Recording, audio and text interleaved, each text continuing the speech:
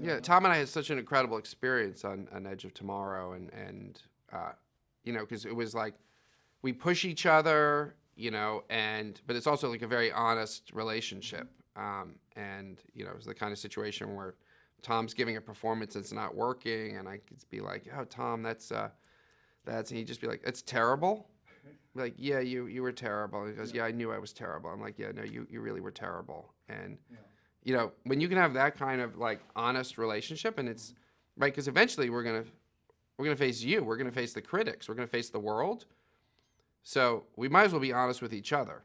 Now you say he pushes you too. I don't know if it's when it comes to the stunts. I know he notoriously likes to do everything he can possibly do, even to the point where they're like, you cannot do that. Yeah. I don't know if that's where he's pushing you partly, or were you open to that? Just go ahead and do your own. No, I mean, you know, it's a great advantage as a filmmaker to have your star able to do the stunts, because you know you can then shoot it for real. You're not having to use visual effects or fake it or put cuts where you don't want to have cuts. So it was a huge asset for American Made that Tom is doing all his own flying. Yeah, it's not a publicity thing. I mean, it really no, helps as a filmmaker. Yeah, some filmmakers get nervous though because they're responsible for the film, so they're like, because he just got injured on another film, but that's the one thing that he's very different that way with you know, the fact that he absolutely insists on this.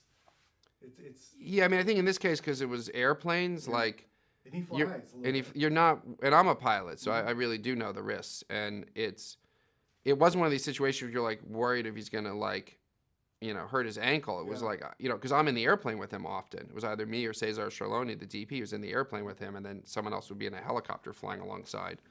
You know, you're like, if something goes wrong, like, I don't need to worry about the movie because I'm not going to be here. Well, you know, and you were talking about, you know, when you would say your performance isn't doing too well, let's do it again. This is actually a different, we haven't really seen him in this kind of light. Yeah. It kind of almost reminded me of his days in Risky Business, this kind of... No, I'm glad you brought up Risky Business, because that is, I mean, I like to think that I'm sort of showing people a side of Tom Cruise, you know, you haven't seen before, you know, because I do really like poking fun at him, and he, you know, he is this international brand, but to be like, you know, I'm going to have him play a character that just flies in the face of sort of everything you think of when you think Tom Cruise. But the reality is that, like, what he's doing in American Made is not that far off from the film that really made him into a star in the first place, Risky Business, because Risky Business, he plays a high schooler who starts a brothel. In American Made, he plays a pilot flying for the CIA who figured out how to become one of the wealthiest men in America at the same time. And it's just the crazy... So same kind of opportunism, you know. There's that wow factor, like, really? He's shoving money everywhere. I mean, nobody can relate to that. They can relate to, like, what that might feel like, but it's just one of those... No, and I love that for Barry Seal. The money wasn't even what he was doing it. It becomes a problem. Yeah. Like, he was just doing it to see if he could get away with it. Yeah.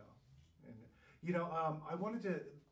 I know that there was, on set, you had an accident. Yeah. But it's out there. You're reading about it. It's not very clear, because what I understand, this didn't happen while filming. The plane crash. Yeah. I wanted to hear from you about that. No, they were ferrying the airplane home, and it's just a reminder that, you know, flying is dangerous. I mean, it's Tom and I knew it. I mean, it's why I said, you know, I'm not worried about the movie. I'm worried about us and our safety. Sure. You know, because it's, you know, I love flying. I genuinely love it. I wish it wasn't as dangerous as it is, but the track record for pilots in small planes is awful, and it doesn't matter it hasn't changed in you know, in 100 years of aviation. Like you know, it's measured by accidents per hour flown, and it's basically the same.